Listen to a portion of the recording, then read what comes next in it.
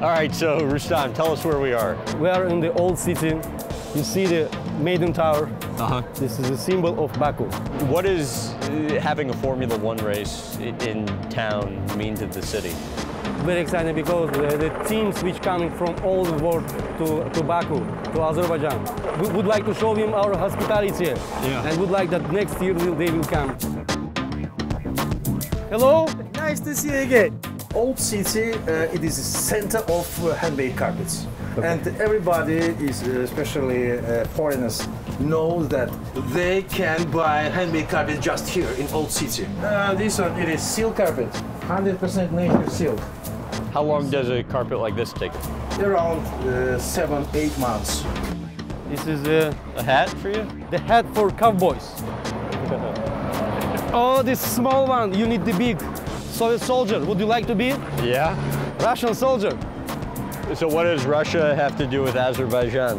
We used to be a part of the Russian Empire. And after 70 years in 1991, we again become the separate and independent country. So this is very interesting place. Do you know about the Silk Road? This is rooms for the sailors who came with the caravan. How long ago was that? 200-300 years ago. You can see the small room. In the past, it used to be a room for the sailor who from the China, from the India to the Europe. Explain how important oil is to Azerbaijan. Azerbaijan is, if we would translate it, a land of fire. So a lot of oil and gas at the end of 19th century, at the beginning of 12th, the oil boom. You see the Baku become very modern European city.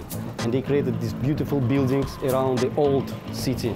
And now, after our independence of Soviet Union, bring here the big events such as Formula One, use our oil for the country, and you see how we are improve our future for our kids. So what do people use this for? This woman put on their head something like this. Oh my God! It looks good on you. Yeah.